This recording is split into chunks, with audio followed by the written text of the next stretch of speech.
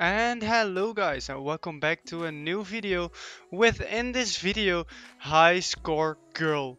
To begin, I suddenly started watching this anime while I was browsing Netflix. I wanted to give the anime a try, even though I didn't have that high expectations. But boy did they raise my expectations. I'll give a short introduction on the story, trying to not give a lot of spoilers. Anime plays in the year 1991, and arcade video games are the latest craze. But then the head character meets a girl, which is his only rival, because she's the only girl that comes close to his skills, and they became some really good friends. But the girl's home situations seem to be really complicated. I really love the story, and that even though I did not play retro games like those like ever, because it was before my time. So for people that played retro games should really watch the anime, definitely.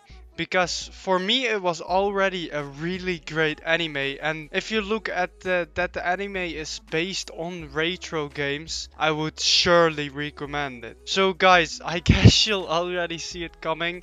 For me it is a 10 out of 10 because yeah, I think it's an absolute masterpiece. But before ending of the video, I would like to note that anime still has like 3 confirmed more episodes to come out on a next season, which they call the extra stage, which will probably unfold a lot of the unanswered questions in the storyline.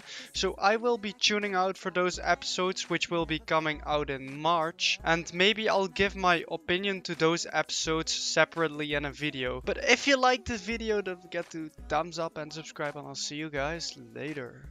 Peace.